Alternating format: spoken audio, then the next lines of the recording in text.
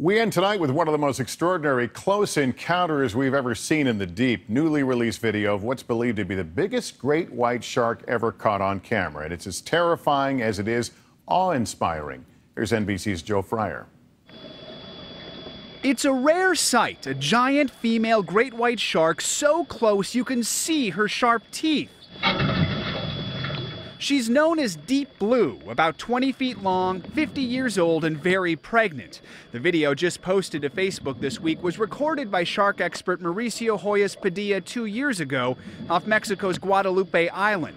Experts have dubbed her the biggest shark ever filmed. You see, in the world of great whites, females are larger than males. Females are kind of elusive. We haven't really figured out where the females go and where they spend their time.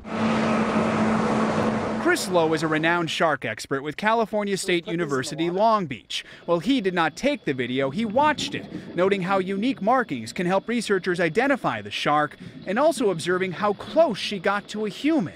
For the most part, the more we learn about their behavior, the better people will understand them and hopefully the less they'll fear them.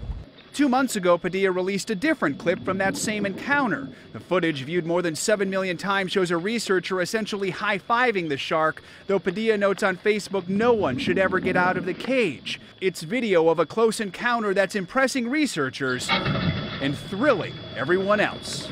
Joe Fryer, NBC News, Los Angeles. Hey, NBC News fans, thanks for checking out our YouTube channel. Subscribe by clicking on that button down here, and then click on any of the videos over here to watch the latest interviews, show highlights, and digital exclusives. Thanks for watching.